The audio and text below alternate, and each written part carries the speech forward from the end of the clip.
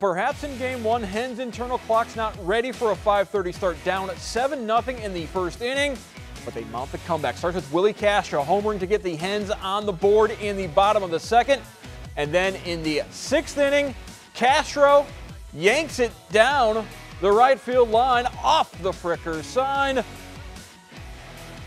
Second homer of the game, Hens within 5. Toledo continue to chip away, down 2 in the seventh. That's the final inning of the doubleheader. Daz Cameron swinging to left, 2-run score, ties the game.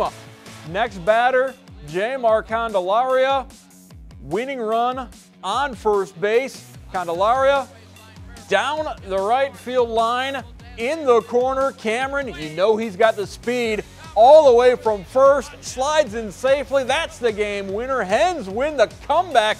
Down 7 in the first, they win 9-8.